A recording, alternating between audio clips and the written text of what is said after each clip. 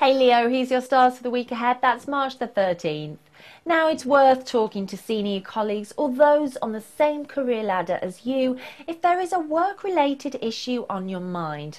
This isn't so much a problem, but you sense it could be if everyone keeps ignoring what is going on. Once you discover other people feel the same way, you will have more idea on how to cope. You aren't so keen to take risks and you realise the foolishness of jumping out of the frying pan if all that awaits is the fire.